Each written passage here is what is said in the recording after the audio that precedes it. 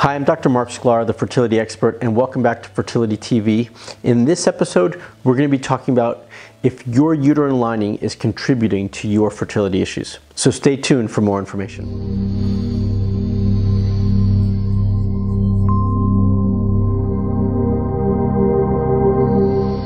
Hi, I'm Dr. Mark Sklar, the fertility expert, and welcome back to Fertility TV, where today we're discussing your uterine environment and its relationship to your fertility issues.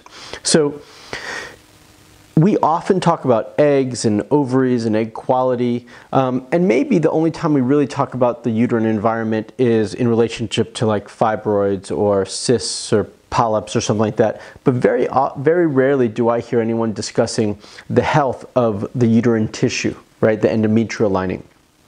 So the endometrial lining is essential for implantation. Without a healthy endometrial lining, there's really no place for the embryo to implant. And this is like having a fertile soil to plant a garden, essentially. So we're looking for three key factors when we're looking at this, maybe four. The first one is that there's no masses in the uterine cavity. The second one is that it's nice and thick, not all month long. It will fluctuate at different times of the cycle, but that we're looking that we've got a nice thick endometrial lining right around ovulation and certainly the week after for implantation. We're also looking, number three, for the 3 layers, that it's got 3 layers in that lining that is what basically makes it a fertile environment. And then number 4 is that the shape of the uterus is healthy, that there's no random curves and abnormalities. So that's really what a healthy uterine environment should look like.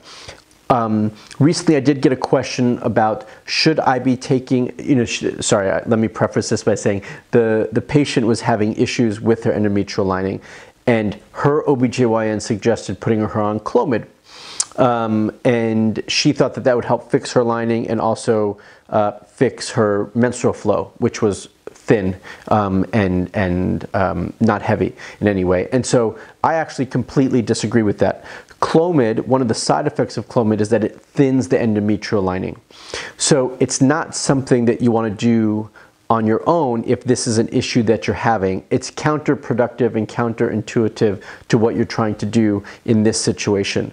Now, every individual and every circumstance needs to be looked at individually, and you have to balance out the pros and cons of what you need to do and maybe balance it out with other things. But in general, that's not my favorite thing to do in this situation.